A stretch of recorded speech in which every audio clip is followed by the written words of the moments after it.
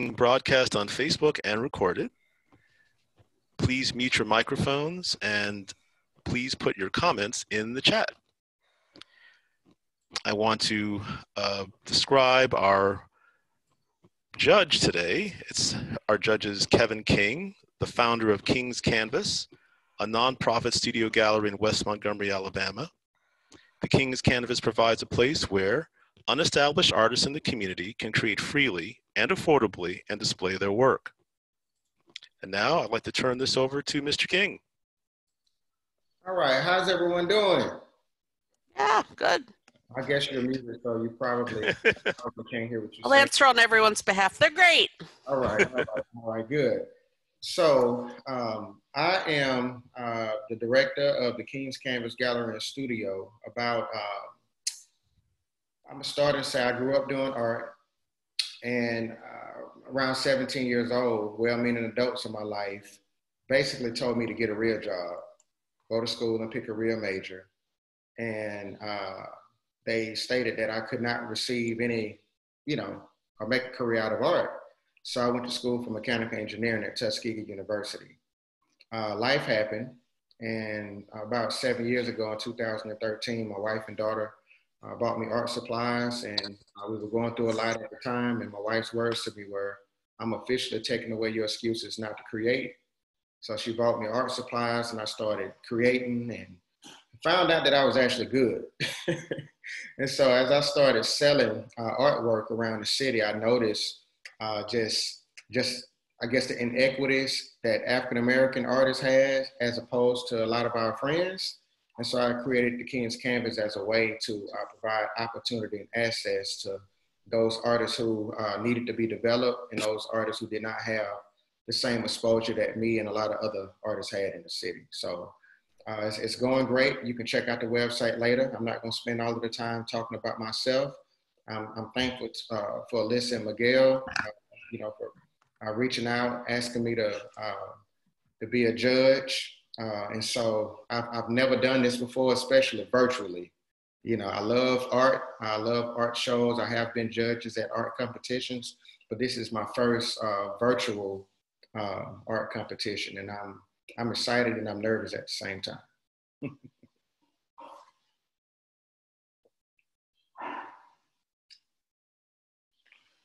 All right. Seeing Eye to Eye by Lily Lack, honorable mention. All right, so I love this photo. This was so hard to judge. But the first thing I noticed about this particular image in the animal section was the young lady holding the camera. Beautiful background. You can just see the life as she's interacting. I guess that's a raccoon. But I was so drawn into the person, I had to remember that this was the animal portrait, animal section. And so this is an awesome photo. And I love this painting. I have something to tell you by Allie Morgan, watercolor, color pencil, and pens on paper. Yeah, so this is awesome too. Now, as a person who's afraid of dogs, I have a lot of friends that say, Kevin, that dog didn't bite, but I always say, man, that dog has teeth. So if that dog has teeth, the dog bites. And I know that's not all the way true, but I love the colors. I love the white background. That's this, and I actually grew up with a German Shepherd. And so this kind of reminded me of my childhood. It's beautiful. So Lunch with Panda by Alden Schofield. I'm sorry, y'all. Please forgive me if I pronounce these names wrong. Yeah, I love it. So this panda looks like he's about to have some lunch for real with the piece of grass that's in front of him. I love the eyes. I love the symmetry of his eyes in relation to his head, and there's it's a weird happiness and sadness, sad look on his face. And I was just kind of drawn into it. I kept coming back to this one over and over and over again because I love the layout. Yeah, this is awesome. And by the way, all of these was great. That's why this was so hard to judge. Hold Me by Diane Shipley, watercolor, 13 by 13. So one of my students, and I guess I should not say student, but a young lady who paints at the King's Canvas, she loved painting cats. I thought of Amy, when I saw this one. I love the eyes. I love the glare in the cat's eyes. So this is pretty good.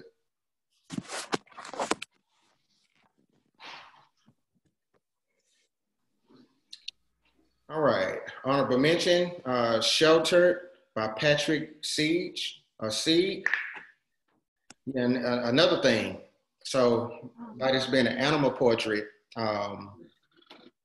category. I was initially drawn to the young lady's face, her smile, her glasses, her phone. This was a very hard one, very well done. I love just her interaction with the dogs, and you can tell that there's a lot of love going on in this painting. This is awesome, very beautiful, well done.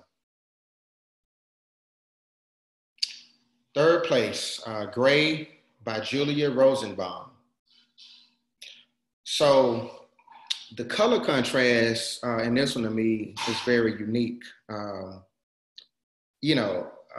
Just looking at I see grays and blues, and the dog's head is down, so he seems kind of blue, seems kind of sad, but he also seems like, and this may be a stretch, I don't know what the person was thinking when they did this, but to me it seems like a sad dog for a moment that's also received a lot of love as well. He has the dog chain on, so clearly he belongs to somebody. But just the colors to me just communicates a lot of emotion. And so this is awesome. Third place. All right, second place. I don't even know how to pronounce that. Archimedes, the owl. Is that how it's pronounced? Someone correct me on that. Somebody please correct me on this one. Archimedes. Archimedes. What did I say? Archimedes? Archimedes, the owl by Kathy Wilson. Mixed media with watercolor, digital, and oil pastel. Yes, so I love it. Owls have always been a mystery to me. And just the light and the shadows in this one, I was kind of drawn to it, other than the owl's eyes, just the lights and the shadows, even the light and the shadows on the branches in front of the owl, as well as what seems like just him being embedded, maybe on the side of a brick building of some sort, or some sort of ruins. I don't really know what that was, but it seemed to be a brick in the background, and our branches in the foreground. I just love the light and shadows, as well as the eyes. This is awesome. Hungarian Folktales, first place by Dora Patton. So yeah, so this is another one I was drawn to. I was fascinated. This kind of reminded me of someone with an SLR camera taking a picture, and as you can see, the flowers are focused in the foreground, and in the background, I love how they blur it out. I love it because it definitely reminds you of someone who has an SLR camera that's specifically trying to focus on a bird. It kind of reminds me of trying to take a picture in portrait mode with my iPhone, tapping on the iPhone, trying to get it to actually focus on what's in front of you as opposed to what's behind you. This is beautifully done. Even the platform, just the bowl and the tree trunk that the bird is perched on. Just the color contrast within the trunk, and I guess that teal in the bottom half of the background is awesome. Great job. Congratulations. Kevin, a number of these artists are on the call today. If you wanted to have anyone speak or comment on their works? Yeah, I would love it if they would come in. I don't have any specific person that I'd like to speak to, but if they are on the call, I would love to hear from some of you. Okay, would any of the award winners like to jump in? Dora, I see you're online. Hi. Hi. It's me. Thank you so much. I am so excited about this and so happy. I am actually outside at my son's soccer practice at the moment. I'm watching this and I'm jumping from joy. All right. Thank you so much. Great. Thank you. Thank you. Beautiful. Well done. Thank Yeah. you. Let's see, anyone else want to jump in? Kathy Wilson, I see you're here. Pat? Julia? No? All right. Well, we can go to the next category. People Portraits, honorable mention, Let Me Think About It by Susan Friend. Yes, so this one was amazing to me. Just the different mediums that were used, and growing up in the South, growing up in Mobile, Alabama. My mother's from Gosport, Alabama, and my brother and I recently was in the Rosa Parks Museum here, and there were quilts on the wall. And my brother asked a question. He said, "Man, what's going on with this?" And I said, "Well, these days quilts are viewed as artwork." And my older brother said, "Man, back when we were at Big Mama's house, those were our comforters. Those were our blankets." And I said, "Yeah." And I said, "Guess what? I still have some of those blankets and you don't, because you thought that they were just blankets." And so that's the first thing that struck me about this piece of artwork here. And I loved the different patterns in this shirt and in the couch. And yeah, so great job. Honorable mention, Woman in Leather Jacket by Janet, is it Hillel or Hillel? Hillel? Hillel, I believe. Hillel, okay. Like I said, please forgive me if I jack up your name. Woman in Leather Jacket. All right, so I love this. So this reminds me of my wife by the hair. I love big hair. I love just this expression of I don't have to conform to whatever mold you try to fit me in. I'm gonna be myself. Like, she exhibits confidence. She has on a leather jacket. It looks like she has a bit of an attitude. I absolutely love it. Love the hair.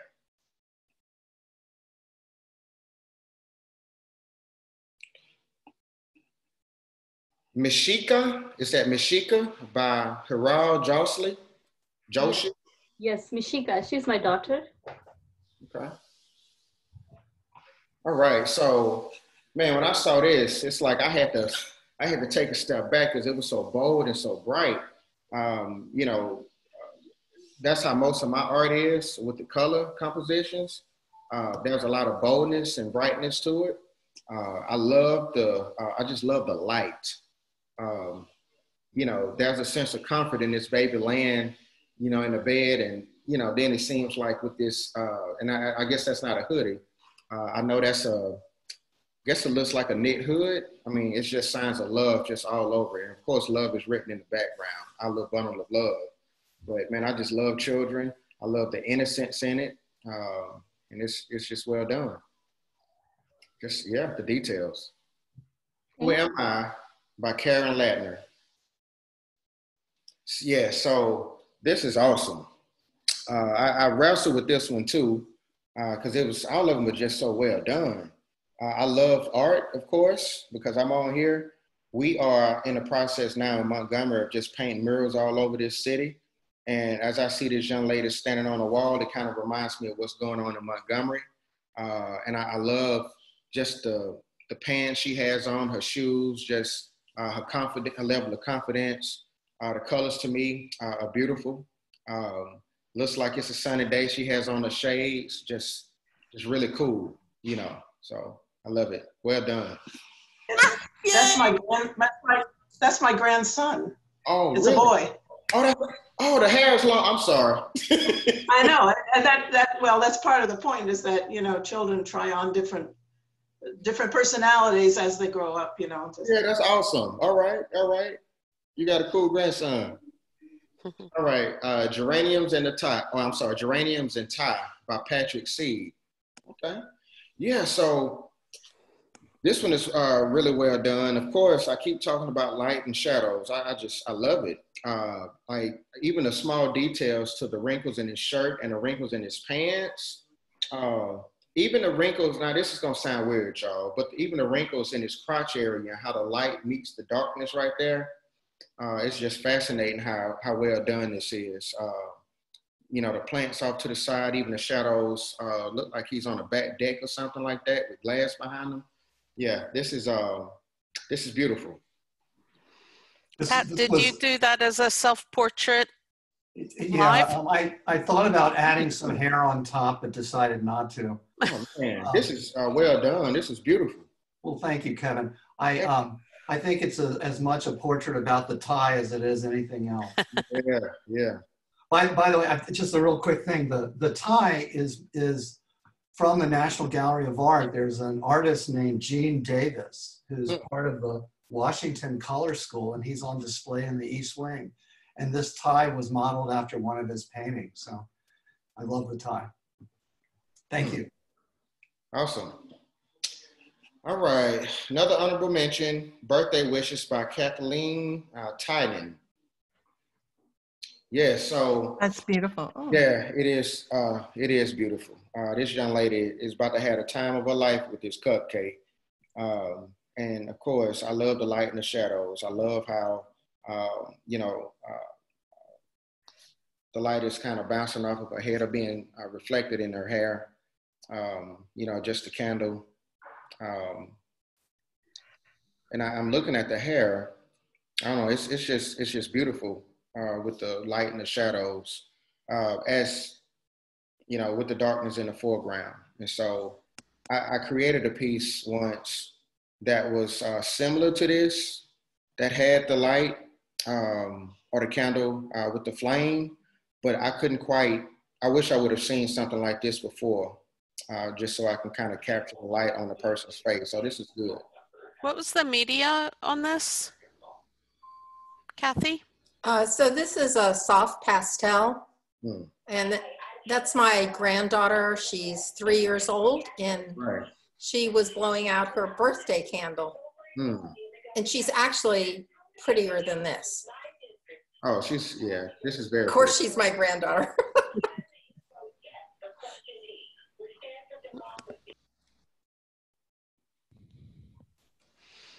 All right, third place, Bread by Allie Morgan, scratchboard with iridescent glitter and resin. Yeah, so I came back to this several times. I had to go back and look at the medium, just the details. This just seemed like this was a tedious thing to do, and it seemed to me like it was pretty hard to pull off. I don't know if it was or not, but I'm very impressed at the technique, and the attention to details while using our scratchboard. It's awesome. Great job.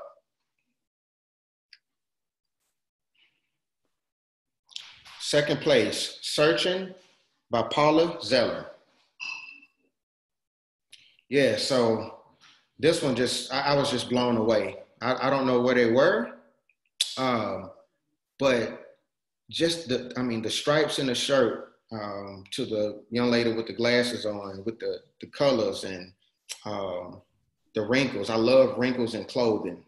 I love to see wrinkles reflected. I love to see line patterns shifting and changing as, you know, within the wrinkles in the shirt. You know, even the way that the turtleneck is folded, those small details in the hair. Seem like whatever they're looking at, and I'm pretty sure that this was done off of an actual image, but they were being very attentive. Yeah, great job. This is a wonderful job.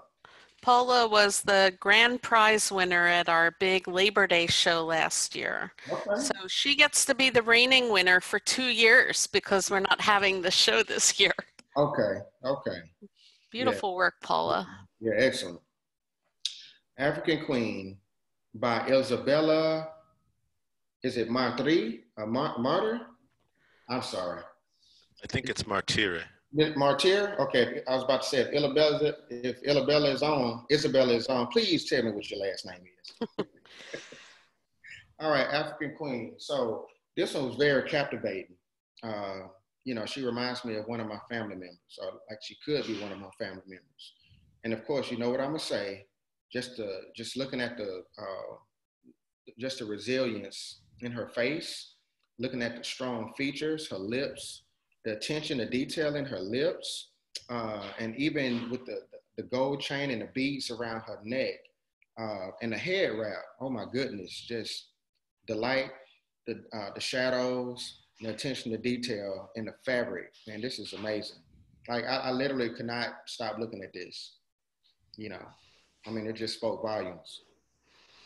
Isabella, can we take you off mute so you could tell us a little bit more about this painting?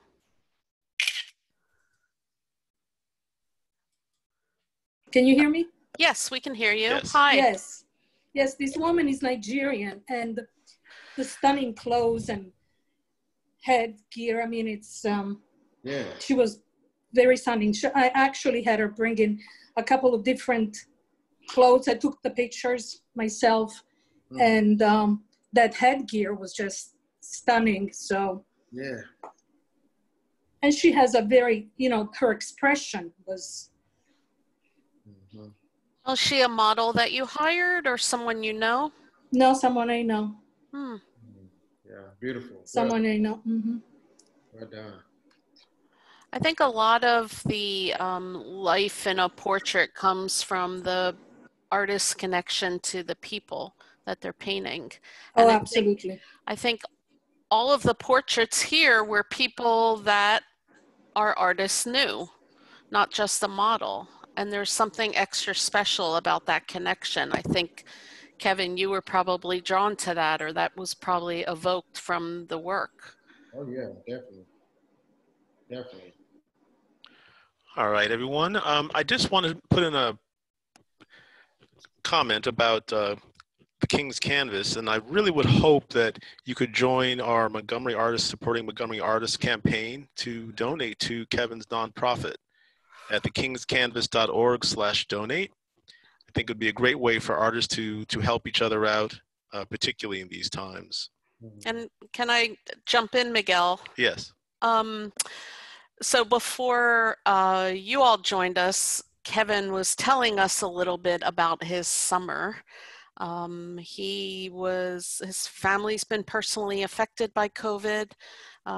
There's been some violence in his neighborhood that he has had to cope with, and at the same time, family was getting over COVID. He's had a really rough summer. Hoping you have a beautiful fall, Kevin. Yeah. Absolutely. But all throughout the difficulties that he's been coping with this summer, he's still been there to support artists in Montgomery, Alabama.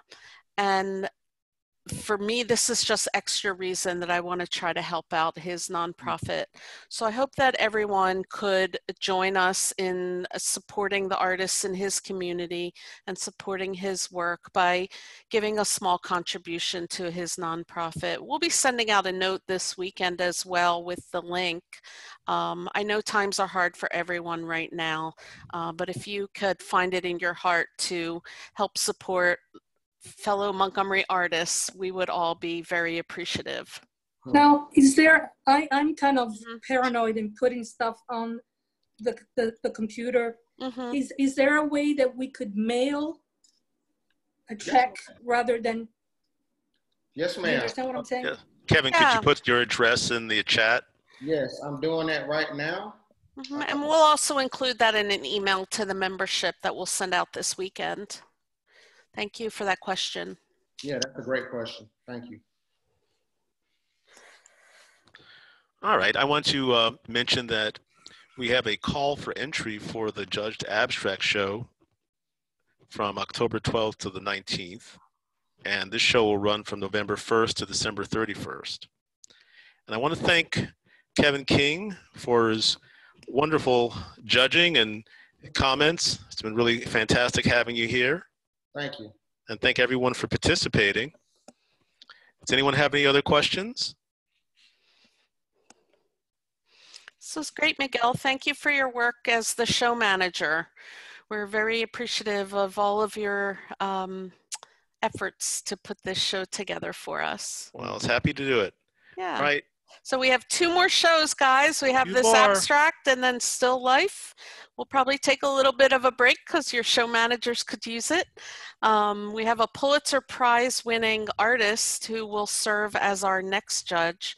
There was some information about that in our monthly newsletter that went out today. So on behalf of Miguel and myself and our judge, Kevin King, thank you everyone for joining us tonight and have a great evening. Thank you. Thank you. Okay. Bye everyone. Congratulations, Isabella. Bye.